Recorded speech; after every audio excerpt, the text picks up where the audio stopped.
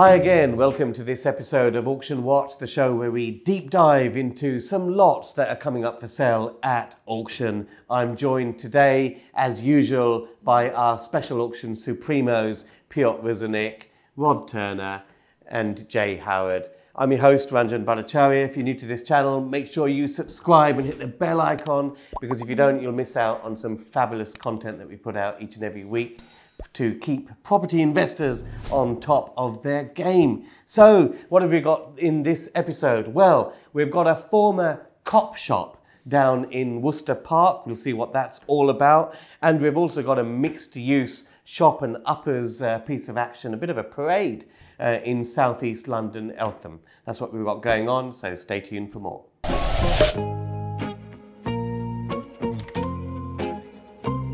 So we're off to the SDL auction, lot 8, for a cop shop. It was basically a former police station in a high street. It's shop and uppers, but it was actually used as a former police station. And obviously the angle here is to do some kind of residential conversion. Now, this is one which was guided at 320, but sold for an incredible £744,000. So this is slightly unusual in what we do on Auction Watch, because this property has just sold in the last couple of weeks, and we're going to have a look at possibly why it's achieved the price it had. Because, I mean, Jay, is it usual for a property to sell at double the guide price? What's going on there? Yeah, I mean, if there is a clear and present avenue to drastically increase the value of the property, then someone is going to be buying it, hopefully factoring in costs and profit.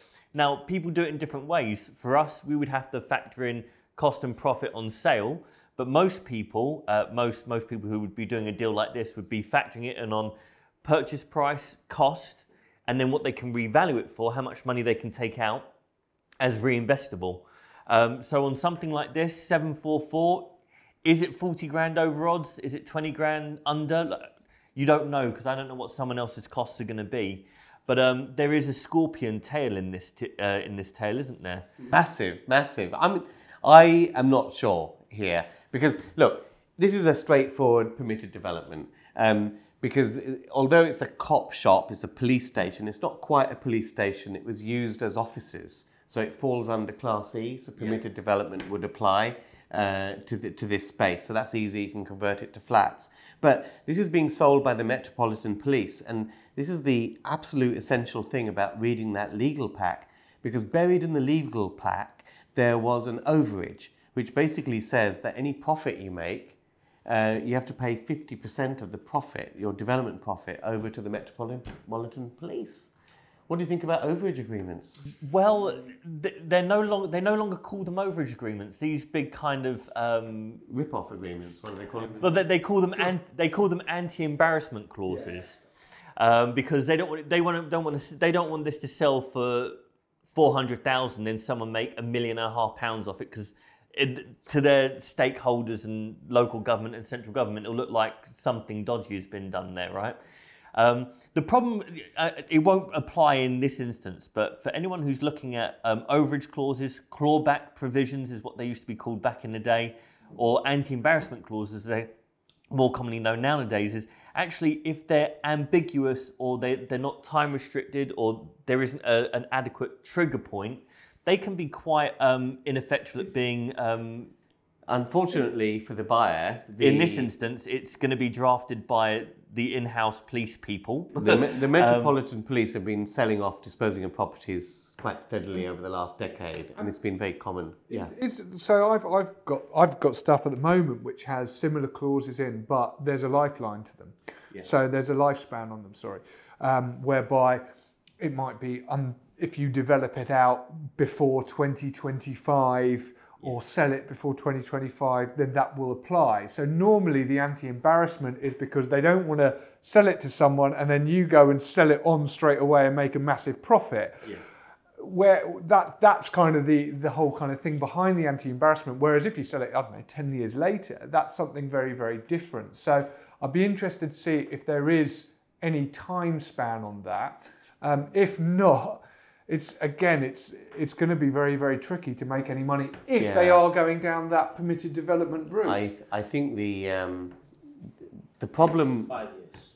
The problem with it is 5 years, but it's a trigger point. And I think we'll find that the trigger point is the gaining of permission. So the minute you apply for, because it's unusable as it is. Yeah, so you'd be applying for PD, and then when you get your permitted development for the flats, they'll be charging it on a notional improvement in value. Yeah, but I mean, it's not going to be worth more than 773 grand. No, they've paid it up front. Exactly. They've paid more than it up front. I mean, So actually, one of the ways to get around, and this maybe we could have started this all off in the completely wrong vein, suggesting the person who bought this didn't know their arsehole from their elbow. There's an entire possibility that what they've done is they have paid the equivalent value of the increase in property value at planning. So maybe they think with the planning in place on this, it's worth 750. If they paid 744, then actually they only have to give them 2 grand or 3 grand, right? So they could have already have built that into that purchase price, because one of the ways of deleting out this overage is that actually upon that trigger, they have to send in the value, and the value has to say, okay, the property's now worth X.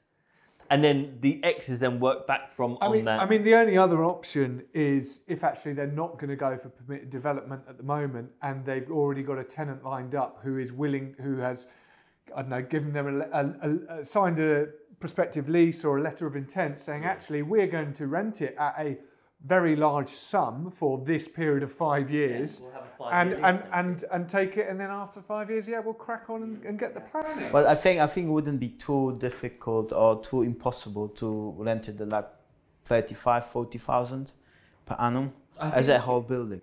I think you've got a point, and the 5-year time limit is an interesting angle. I honestly feel that someone has bought this without looking at the overage clause.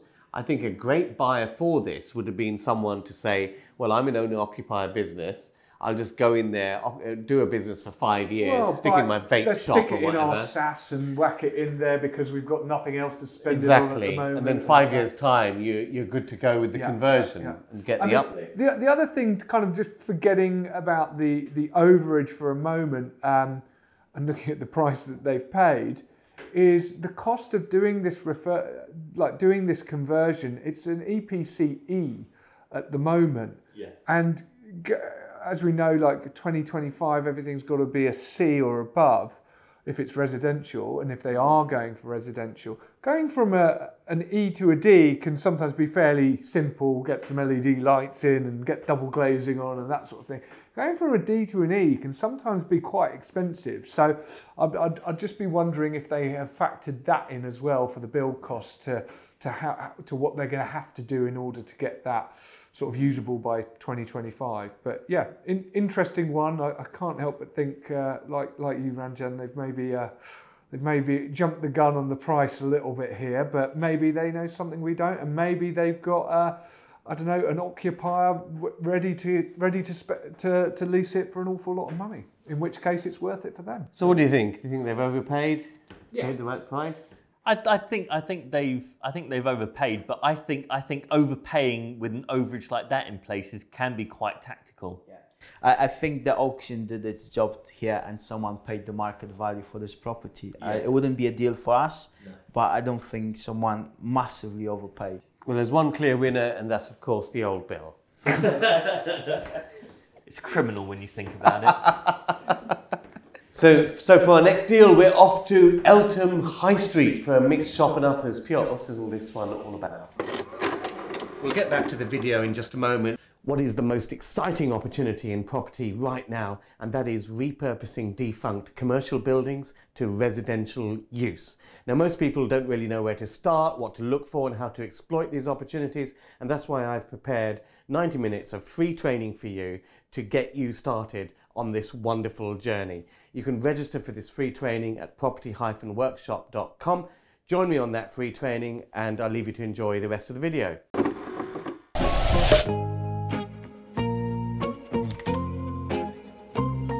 Well, this is a building. It's what else is that? it's an office, a former office with some warehouse facilities. It's in Eltham, sort of behind Eltham High Street actually, and it's got access through an electronic gate on Westman Road, so you access it from here. It used to be owned by a commercial owner, and they used to run their businesses from there. Currently, it's vacant. It's the guide is 165 to 175 thousand pounds, and I think it's got potential. What use class is it? Well, this is an office. Yeah, on the VOA and other On the platforms. VOA, it's an office. Okay, but it doesn't. It's not marketed as an office, is it? Well, it's a two-story office and warehouse. The warehouse facility concerns me. What part of that is? I think this is an office with additional warehouse facility at the top. So ancillary warehouse. Warehouse. Yes. Compact. There is a video that we can have just have a quick look at. It's basically, this is the access gate. This is the building. It's in a bad condition. What did you say the guide was? 165 to 170. So let's have a look. I mean, at the time of filming, this auction's going on right now, so we can click on that thing and see what the live bidding is. 162 currently, and the reserve is met. So the reserve is below the guide price. Oh wow! So that means it will be sold at 162 if no one bids. How long has the bidding got left? There's 2.5 hours left. We better edit this quickly and get it out there. Okay, so what size is it? What's the footprint? Okay, so now here interesting things, because we did some digging into this building, and To extend the footprint? no, we did some digging, and there's some EPCs available. On the EPC, it's about 130 square meters, but we actually got plans for this building from our sources. Those are historical plans. However, we know that this building is about 150 square meters. That's the size of it, and that's about 75 square meters for downstairs, about 75 for upstairs, which makes it fairly decent. There is a couple of issues with this building, which I think a lot of people might be concerned about, because the title for this building is kind of separated. It used to be part of a much bigger title.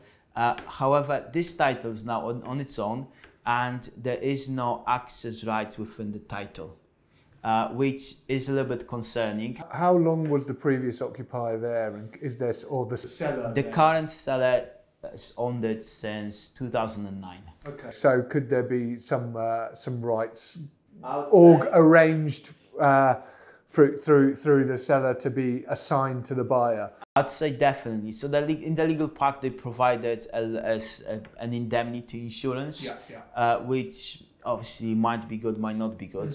You never know what it's going to be like with insurance.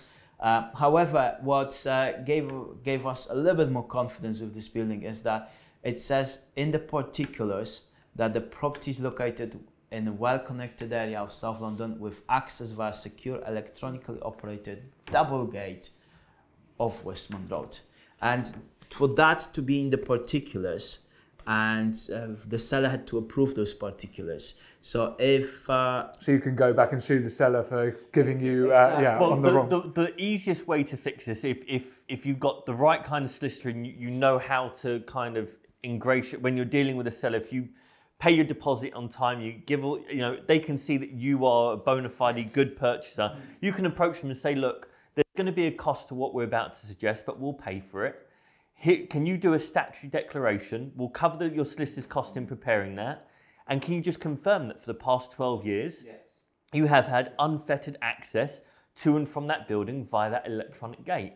And that is something that you can then register on title or get an actual easement built into that title, which completely liquefies any problem, any fear of you thinking, I'm about to buy a landlocked plot of land, because that's what that title plan says there. It says, because normally on a title plan it have like a blue outline coming thing out going to the high street. To the high street. That's not there on this one. So for anyone who would be looking for that, that would put them off. But then, of course, as we've seen with the last property, it could equally be that someone doesn't know that would be the case and would just bid willy-nilly. And so would the plan then be for permitted development to residential on this? And I'm guessing there's no Article 4 in the area? No. There's no Article 4. It is in Greenwich, which isn't the most friendly council for like converting commercial properties. Which ones are? I mean, flood risk, all of that, is that okay? I mean, it's next to a reservoir and all of that. And parking and things like that, transport, P-towel if you need it. So there would be, so the plan would be possibly to put parking in here, like as part of this building, undercroft parking, and then make this into a 1-bedroom flat and this into a 2-bedroom flat. And so ground floor would be a 1-bed flat with undercroft parking and then a 2-bed flat on the first floor. I mean, the only issue is this access thing, because although you may have had unfettered pedestrian access, vehicular access is a different ball game. And what's the public transport like in terms of a P-towel, because it's in London and it's a fairly short walk to the station. It is. Yeah, it's pretty close. Yeah, so stations. And you're on the high street, which has regular buses. Yeah. So I'd assume it's a decent enough P-towel to argue the case that it doesn't need parking if you had to go down that level. What about, it's obviously in what was once a, I don't know, business park, industrial park type setting. What is around it? Because the other thing with PD will be things like noise and wanting to have a good quality of living that they can sometimes to the road frontage. You have, obviously it's a high street, so you have ground floor commercial, but the access drive directly in front of that building is parking for the residential elements above. That's basically the front of the building. I wonder whether the owner of that's the front of the building and this one's behind. Yeah, so a block of flats at the front of the building and okay. I wonder whether the owner will just pick that up. Freehold. Well, possibly. That's probably, well, I think we can see that there's 3 bidders currently fighting for this. So it might be. So this is the current bidding for this. As I said, we're at the time of filming, this is a live auction. This one's actually being sold. So there are 4 bidders, it seems. No, 3. So there's 3. 4 bidders, yes. 4. So this is actually our bid. There's like 3 other bidders. And obviously I've been following this bidding. And at the time when this person submitted the bid, it was already showing as reserve met, which basically means that this is a genuine bid. Yeah, because otherwise the auctioneer could be kind of bringing it up because they don't want people to just start at the lowest point. It's suspicious almost. I think the original bid was 145, then it went $2,000, which is a standard incremental jump, right? But then to go £13,000 from 147 to 160, someone has literally come in and probably said to themselves, "That's my bid." Yeah.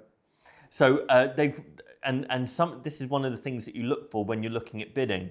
A lot of people say don't be the first to bid. Well, it's ridiculous. You kind of want to see the price point and the price level to know where you stand in that ordering.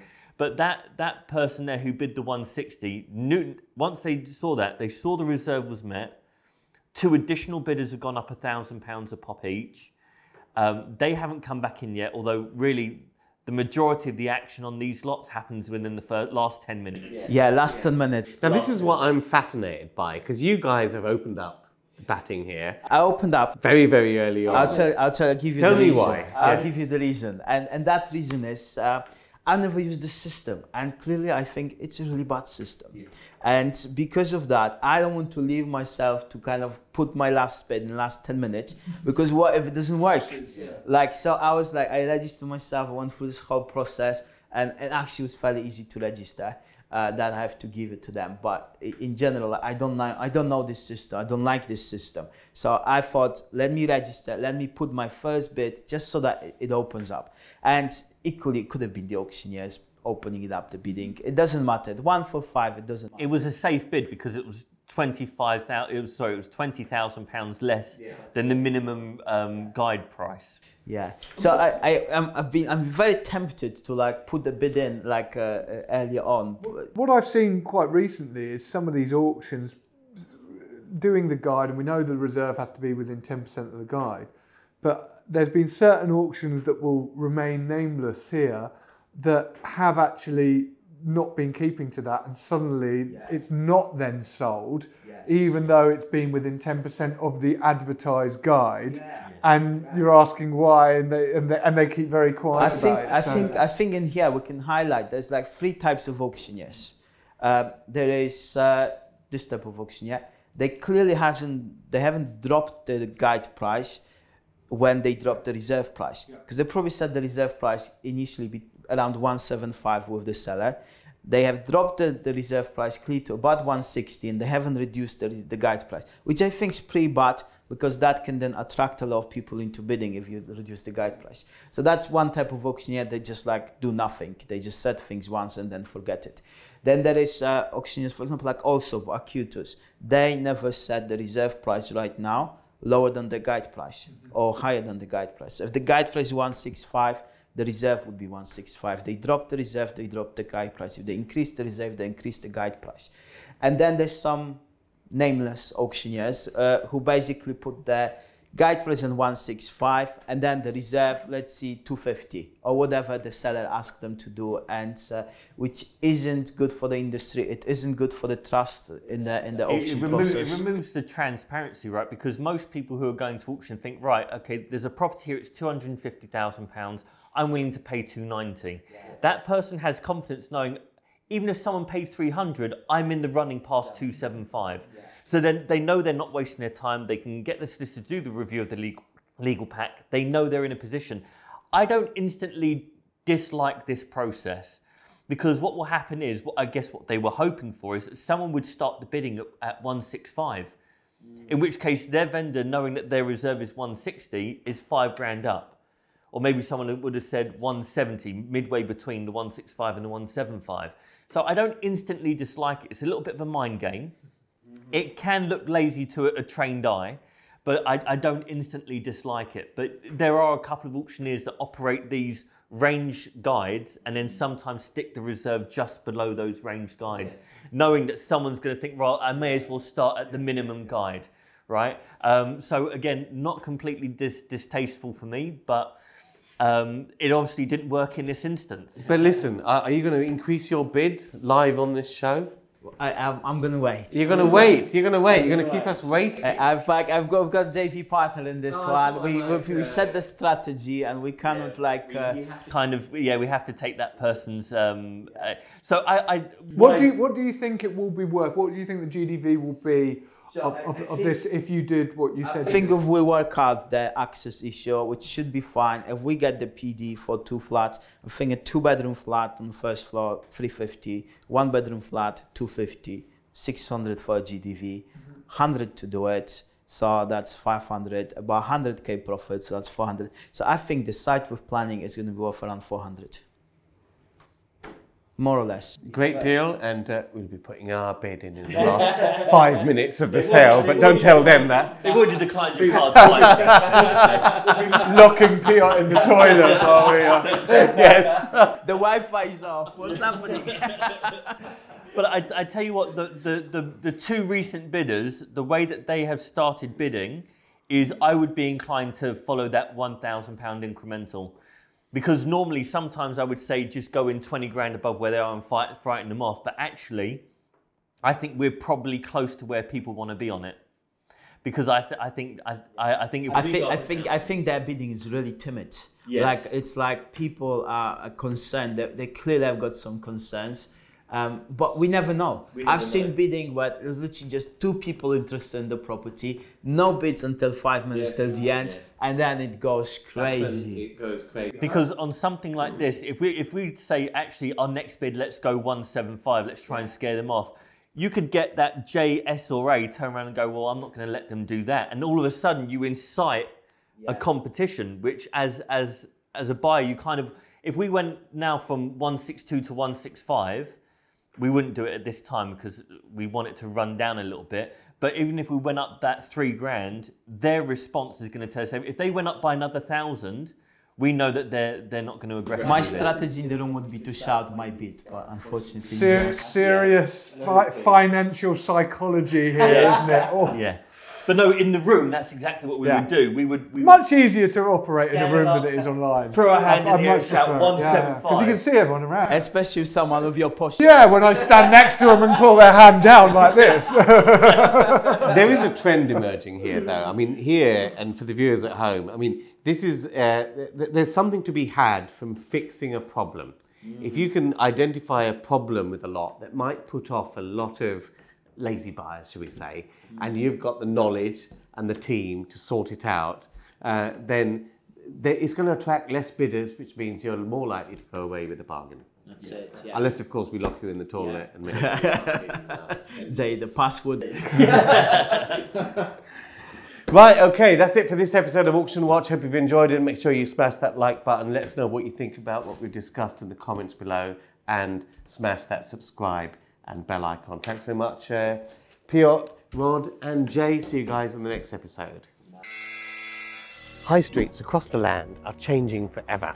Basically, there's an oversupply of retail premises. Shops are closing down, more are going to close down in the future. The government know this, and that's why they're introducing a light touch planning system which allows small developers to easily repurpose these buildings to residential use under a light touch planning regime called permitted development. Now, this is going to be the biggest revolution and the biggest change and the biggest opportunity for property investors that I've ever seen. And this is all coming into effect on 1st of August. So you need to know what's happening and what properties to look for to take advantage of these opportunities so that you can get in there and take that first mover advantage. I've got a 90-minute free masterclass to get you ready for August the 1st. Make sure you join me. Click the link below. Whether you're a beginner or expert, we'll get you started.